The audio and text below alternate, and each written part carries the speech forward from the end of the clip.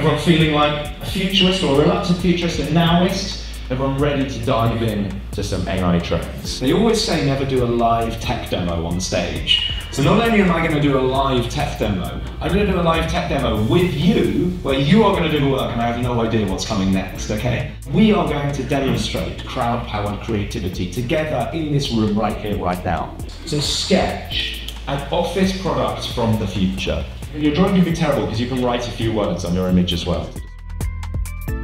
You made a complicated subject and you've boiled it down into sort of bite-sized pieces, and I think people I've spoken to so far, are going to take away some real great insights as they start to really, implement AI into their businesses. The topic is moving on so fast that even though I've heard you speak before, and I was thinking, it was like, wow, blow me away. Because you touched the points that everybody is concerned about right now. What is the impact of AI? How can we draw benefit from it?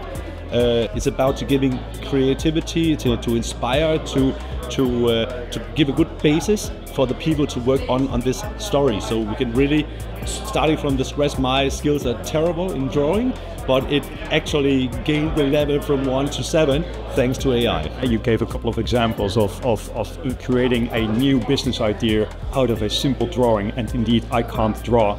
It's really great, but it's not only that. So there are so many possibilities, and you give great guidance to that because it makes it very practical. We can play with it literally tomorrow or even today.